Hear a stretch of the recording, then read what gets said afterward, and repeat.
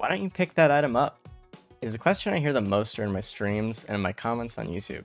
So today I'm going over my philosophy of macro itemization and management, the key to how I so often get powerful runs in Risk of Rain 2. I do want to be clear though, this isn't a beginner's guide for how to build characters up with items. That's something I expect you to know or at least be aware of already while watching this. You don't have many tools to utilize player agency when it comes to items, but the few you have are important. Scrappers, printers, and recyclers are your bread and butter. These are the easiest ways to change items from one thing to another. These are the tools that let you bypass an element of RNG, but sometimes the secret sauce is a little patience. Let's go over some hypotheticals. You spawn into a stage and see a printer you want. Do you immediately start checking items into it with no scrap? What if you lose all the really good items you have that are making your build powerful? What if you end up making your build actually worse by using a printer here at random? Do you scout the stage a bit and look for a scrapper so you don't lose the important parts of your build? Of course, you look for the scrapper. You want as much of a positive impact on your build as possible. Well, I do the same thing with cards and recyclers. Let's say, for example, the almighty Aegis drops. Stage 5, no healing in sight. Not a single healing item anywhere in the build whatsoever. Do I take this item that doesn't affect my build at all? Do I squander all the potential this red item drop contains and simply pick it up? No. The red pool is full of powerful and incredibly game-changing items. Why wouldn't I want the chance to tap into that power? Why wouldn't I want to just wait for a single minute or two, move on, and loot the rest of the stage before I come back to it, just to see if a recycler is here somewhere, before I pick up something that doesn't affect my build at all, throwing away all the potential of this run out of the window?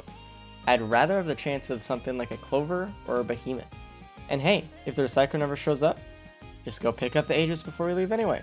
Since it doesn't affect your build at all, waiting a few minutes did no harm to you.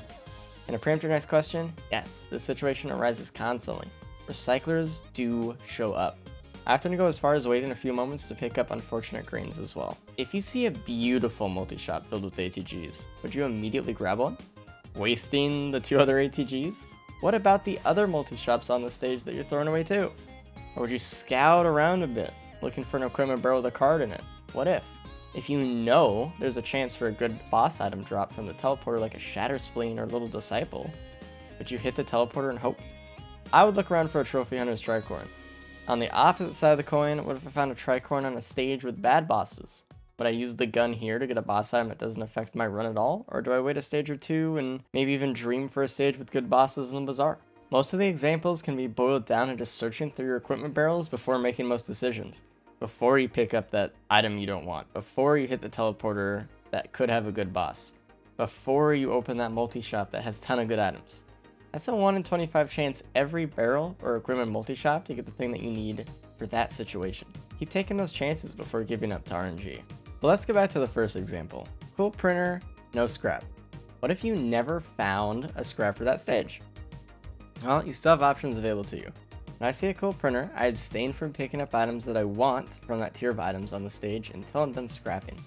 Let's say you have a tri-tip dagger print on the stage and a hoof drops from a chest and you really want both. Do you pick it up and include it into the pool of items the printer can take from? No, of course you don't. You pick up all the bison steaks and the other items that aren't important to you, so you can dilute the list of items the printer takes from with trash, and then simply pick up the items you want to keep afterwards. Now we have bleed and a hoof, and hopefully we kept some of our other items that we wanted before that too. Patience, easy. Likewise, the same concept can be taken into consideration with dealing with cauldrons on the moon or in the bazaar. Filling up your inventory with undesirable items.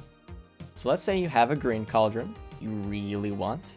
Maybe it's that band or feather that's just been missing from your build, but you can't afford to give up many of your white items, especially not at random. Well, you have some red scrap in your inventory, right? Use that on one of the white cauldrons. Fill up your inventory with the white item you don't need before dipping into the green cauldron.